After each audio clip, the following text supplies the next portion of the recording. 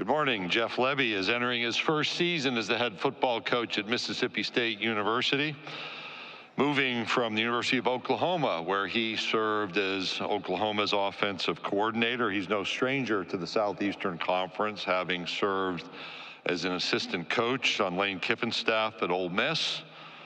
He is an Oklahoma alum, an Oklahoma graduate, where he played offensive line for the Sooners. He graduated in 2007, moved during his playing time due to injury from an active player to a student assistant within the program. He and his wife, Staley, have a daughter and a son. I have a note that while Jeff and his family are all popular within the Starkville community, we've got a source who's told us that Jeff may have become the second most recognizable member of his family, as 6-year-old Kane this spring and summer has taken Starkville by storm, which includes a resume that's being built around a Mississippi State baseball camp home run derby crown, a Youth League World Series title, and he already has perfected the skill of throwing the 20-yard out route.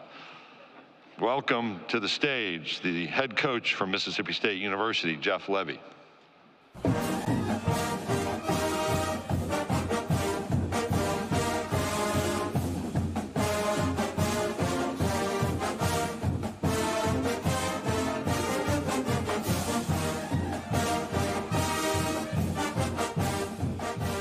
Commissioner, thank you, and you were spot on there. Kane is he has already stole the show. He'll continue to steal the show as he will terrorize Starkville, Mississippi for many years to come. I'll piggyback off of the commissioner and his opening statement as we started here, I guess a couple of days ago, but couldn't be more proud to be able to be here, represent Mississippi State in Dallas, Texas, DAC City. Obviously, one of the greatest to ever do it, one that absolutely loves his university. So, Dak, thank you, but it's great to be here.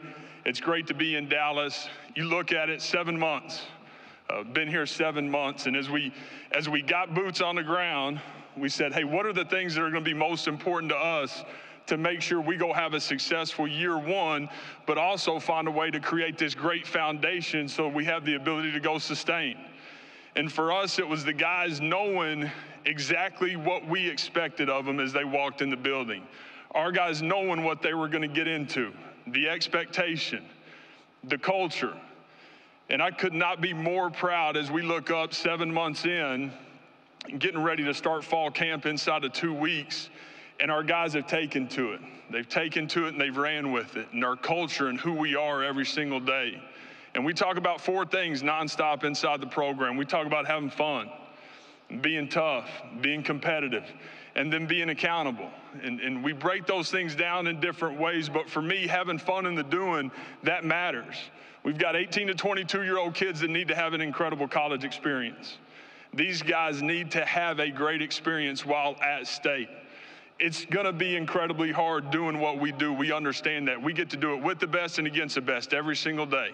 All right, nobody understands that more than I do, but I want our people inside our building to have fun in the doing.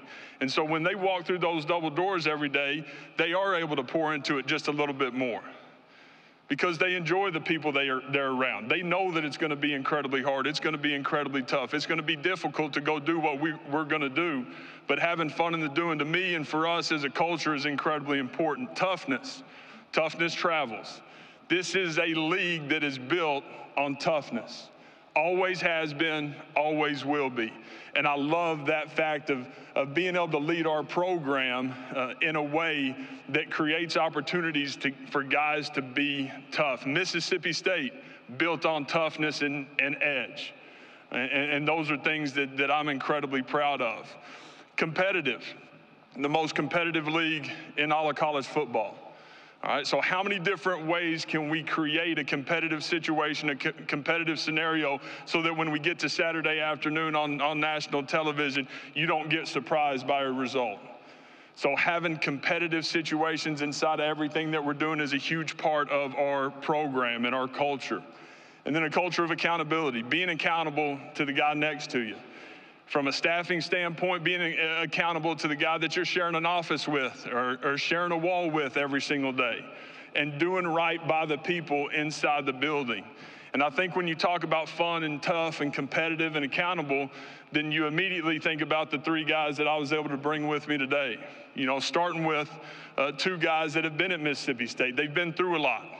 All right, over the last 3 years, they coming together, the same class offensive lineman who earned a starting job, played in all 12 games last year. But here's a guy that earned a starting job through spring, through toughness, and through this competitive spirit of just getting better every single day. Albert is a guy that embodies exactly what we want in offensive line play and leadership inside that unit. Here's a guy that's a college graduate.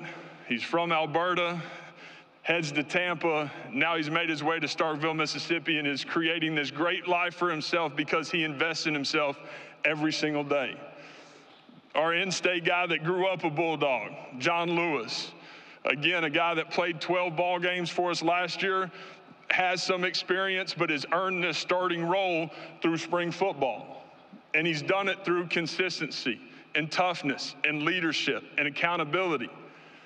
And Jay Lou's a guy very similar. We get to town, create a position change for him, not playing on the line of scrimmage anymore, stacking back, playing as a second-level player, and this is a guy that has taken it and run with it and has accepted the change and been a guy that's going to play at a really high level but be a huge part of our program as we move this thing forward. I think for all of us, we understand being a QB guy, calling the plays, getting the right quarterback was something we had to get done. And we've got our guy. I could not be more proud of how Blake has gone about his business, how he does what he does every single day. I think when you talk about what we're going to look like from a team standpoint, it's real similar to what we're going to look like at that position. Toughness, physicality, edge, being able to go inspire your teammates to play better every single day. And that's what Blake's done. He's put us in a position to get off the ground the way we need to. And when I watched him play, I said, man, that's our kind of guy. That's my kind of guy. And so having him year one has been huge. So again, could not be more thankful to be here, could not be more grateful to our administration to have the opportunity to represent Mississippi State at SEC Media Days. And with that, we'll open it up. Coach, thank you for your opening comments. If you have a question, please raise your hand and microphone will get it to you. Please state your name and affiliation. Grant, Kylie, and Edley will be running the microphones for us today. So, Coach, we'll start right up here in front of me in the front row. Bob. Here you go. How you doing? Hey, Jeff, Bob Holt, Arkansas Democrat Gazette. How you doing? Good. Yeah, I had a two-parter, if that's okay. I think I read this right. No returning starters on offense, only 2 on defense. I know it's a new staff, but how daunting is that? And then I saw this on social media, so it must be true that Nick Saban said he tried to hire you to Alabama when he was at OU. I wonder if you could kind of take us through that. Yeah, part one of the question, you know, have talked about it a lot today already, but, you know, the climate of college football, where we're at, the portal cycle that ended in December was a huge part for us having a chance to have success year one. We're talking about our starting quarterback, 3 of the 5 starting O-linemen, 2 receivers, starting running back, and then on the defensive side, we'll have 3 starters from the portal as well. So being able to get off the ground was a huge part of it. That's not who we want to be. We're going to create edge, and we're going to be able to sustain as a program because we've got great proximity to players. We're going to be a developmental program. We've got great junior colleges inside our state, which is advantage us. And so those are the things that as we move forward, it will look a little bit different. But for year one, we got guys that will go out there week one that have played a lot of ball, just not a lot of ball at Davis Wade. Part two, Coach Saban, just an honor to have conversations with him as we went through some things. Could not be more thankful for opportunity, and at the time it was something where I felt like needed to be exactly where my feet were, and he did pretty good. Did pretty good. Coach, we'll go over here to our right-hand side, about 3/4 of the way back. Hey, Jeff. John Sokoloff with WCBI TV in Mississippi. John Lewis is going to be filling a big void at linebacker, you know, with Buki Watson and Jet Johnson gone. Obviously, I know you weren't there with those guys, but he's got a lot on his shoulders this year. How confident are you that he could step up as a leader kind of on and off the field for this program? Yeah, J. Lou's done that. Again, that's why he's here today representing us and, you know, a guy that he's going to play alongside with. There's multiple guys inside that room that are going to give us a chance to create depth. But a guy that, again, comes to us from another SEC school, Stone Blanton, has played at a really high level, has played inside this league, knows what it's supposed to look like, and he's another guy along with some others that will help us fill that void. Okay, we'll go in this middle section, halfway back. Hey, Jeff, George Stoya, Soonerscoop.com. Hope you're doing well. Kind of got a two-part question for you. How did your time under Brent Venables the last 2 years maybe help you prepare for this job, both under Brent, but also just your time at Oklahoma? And then secondly, what can people expect from Jackson Arnold, somebody who recruited him and saw him play this last year? Yeah, getting the opportunity to work for Coach V for the last 2 years, he did. He created an opportunity for me to go back to my alma mater and be able to get that thing off the ground with him. A great experience for me is being able to see him do it from year one to year two and being this great coordinator who had an incredible amount of success, and then being able to get into that head coaching chair and find ways, man, just to keep getting better. And it was all about what's best for the program. It's all about what's best for the people inside our room. As consistent of a leader and a man as there is, I believe that in all of college football, and indebted to him, man, forever for giving me that experience. Part two to the question, obviously Jackson, I think everybody understands who knows that scenario and relationship, knows how I feel about him and him having the ability to continue great quarterback play at that university. Coach, we'll go over to this section to your right, on the right aisle. Hey, Jeff, Cedric Golden, excellent American statesman. You coached and played at OU, you coached at Baylor. The seasons you spent with Lane Kiffin, what did it teach you about the SEC and get you prepared for this challenge? Yeah, I think without a doubt, just understanding the week-to-week grind of it, and have talked about this already today, but you know, it's not week 3, 4, and 5. It is truly week 8 through 12, and understanding the lines of scrimmage, the depth that you have to find a way to develop through the season to create depth at all positions, but most importantly at the lines of scrimmage, is something that is, to me, an advantage because of living it. Hey, Coach, we'll go right in front of me, 3 rows back. Barry. Yeah, Jeff, Barry Trammell, Tulsa World. You're coming into the SEC when it's tougher than ever with OU and Texas coming in, but you're also coming in when the 12-team playoff arrives. Yeah. What does that opportunity do for a program like Mississippi State, which is outside the Alabama-Georgia axis? Sure. You don't necessarily have to win the SEC or get to Atlanta to make the playoff. What could that do for a program like Mississippi State? Well, I think there's nothing but good coming from the expanded playoff. You know, you have the opportunity to not be perfect in the regular season and then get in and go chase it and have a chance to win a championship. I think for all of college football, the excitement and the fan bases, for us as specifically Mississippi State, I think it opens a door and it creates a door, and we'll always and forever make sure that we're talking about maximizing every day, every opportunity, every single season, and fighting like heck to be in that top 12. We'll go down the center aisle again. Hey, Jeff, Colin Wilson with the Action Network. Everywhere you've gone, you've had a top 10 tempo pace with your offense, usually about 23 seconds per play. With the new rules of having communication until 15 seconds left on the clock, do you see yourself using all 15 seconds, or going even faster to confuse defenses that may have that communication? Yeah, I think a little bit of that is a balancing act. I really do, and being able to still have some ball control and some game control while creating great tempo and great opportunity through how we play. So we'll never be any different than what we've been, from the mindset of knowing that we get to dictate how the game is played because we have the football. That will forever be the case. So being the aggressor and being pedal down will be who we are, but being able to change the pace a little bit more, I think it makes it a lot easier being able to have communication. Yeah, we'll go over to this section on your right, on the far aisle. Coach, Hunter Dawkins, the Gazebo Gazette, Super Talk News, Mississippi Media. I know you raised the two terms, accountability and toughness. Is this going to follow you as long with recruiting, not only in Mississippi, but along transfer portal lines? Yeah, to me, you have one opportunity to protect the program, and that is by who you choose to be inside the locker room. And so finding the right people and finding the right guys that will thrive in our incredible college town and our community will be forever important, because that is how you protect the program, and that's how, you protect the pick. We'll go back down to center aisle, about 3 rows back.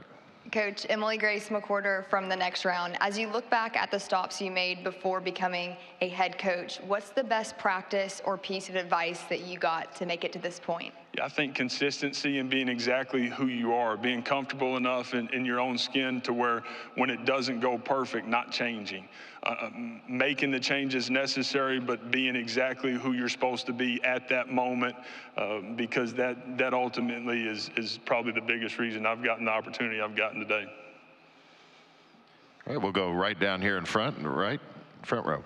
Coach, good morning. This is Terry Middleton from Horns Illustrated.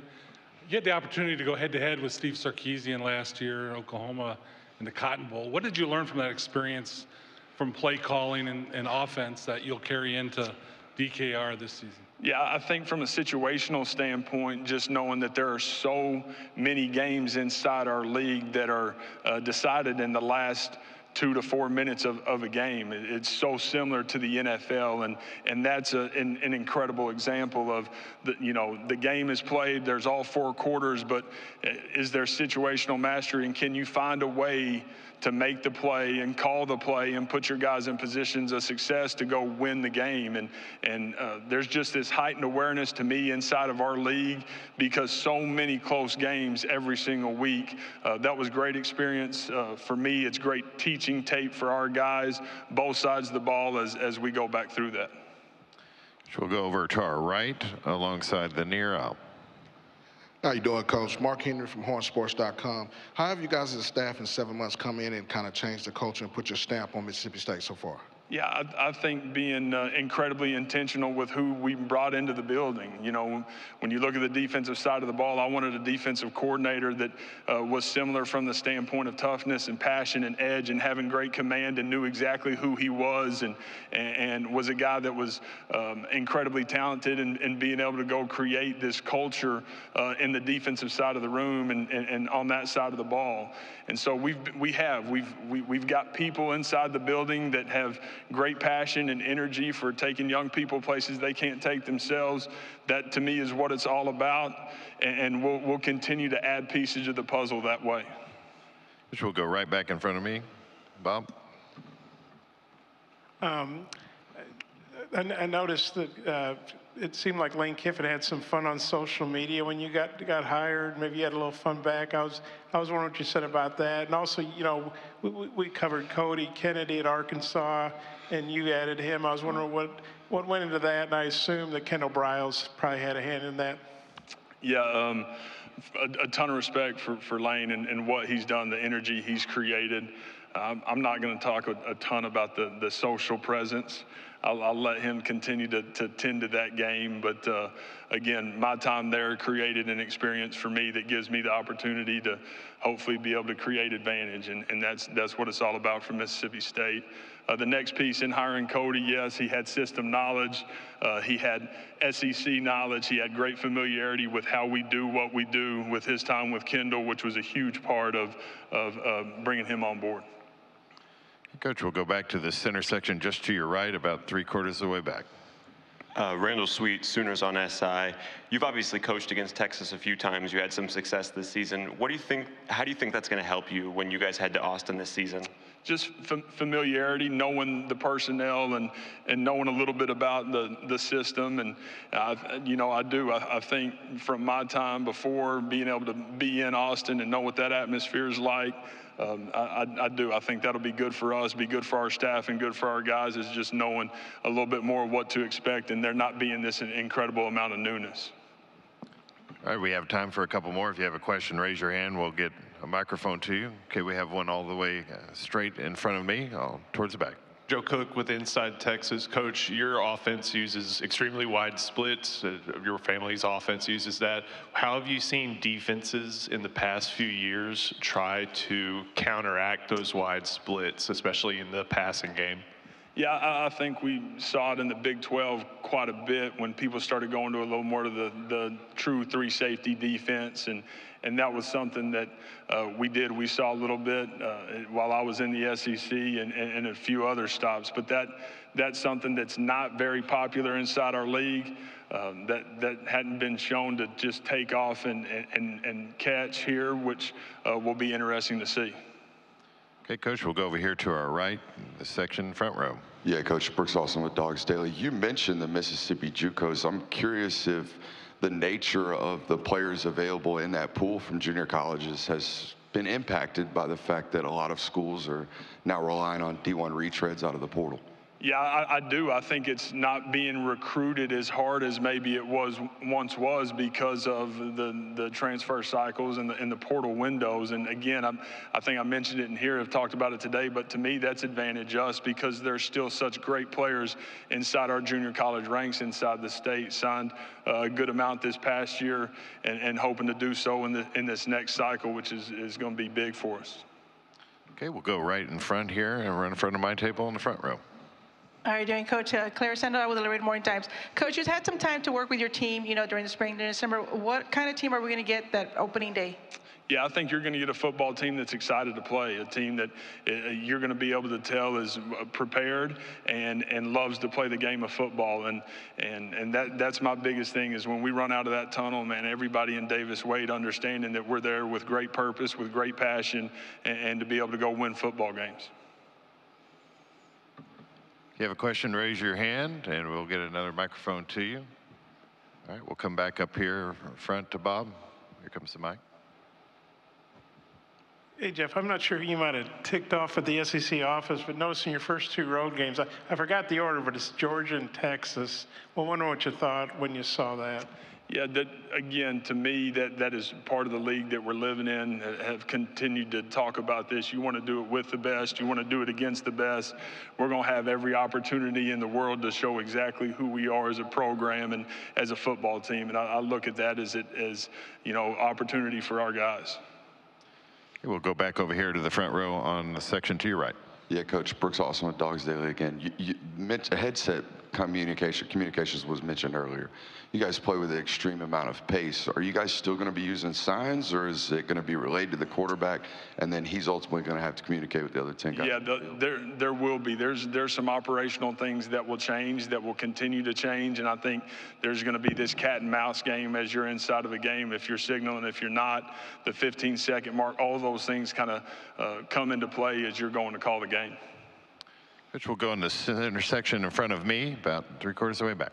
Michael Cobble, WBRZ TV in Baton Rouge. Playing with pace on offense, how much do you have to be cognizant of what it's doing to your defense? And have you been able to find the balance that really works for both sides of the ball? Yeah, I think so. And I think I mentioned this earlier, but mentioned ball control and game control. Those two things are incredibly real. Putting our guys in positions of success is what coaching is all about. So that'll be up to me to make sure that we're living on the right side of that and always going to be very aware of it. Okay, we'll go in the center section to your right, about halfway back.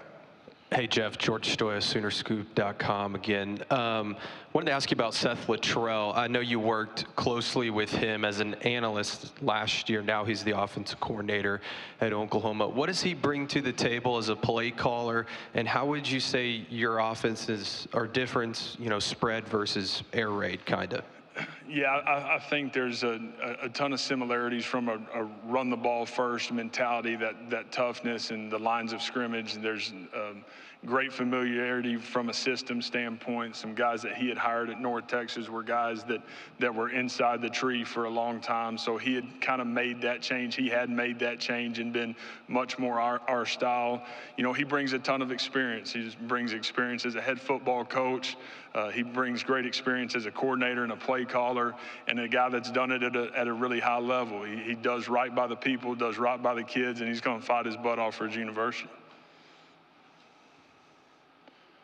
All right, we have time for one more question, if we've got a question. Raise your hand. We'll get a microphone to you. All right, back over here, Edley, to our left, near the back. Hey, Coach. Keenan Womack, Texas Sports Unfiltered. So the SEC typically in the past has been considered a defensive league, but that seems to be changing over the last few years. We've seen explosive offenses come through. Seems to be kind of your brand of football. How do you think the future of the SEC looks balancing offense and defense? Yeah, I think time will tell, but there's going to be great give and take. There's such great defensive coordinators inside our league, and there's such great defensive players inside our league that I never see it truly being lopsided the other way. And I do. I think that's because of what our league is based on and the tradition of it and who everybody is. Coach Lebby, thank you for your time this morning. Great. Thank y'all, Hail State.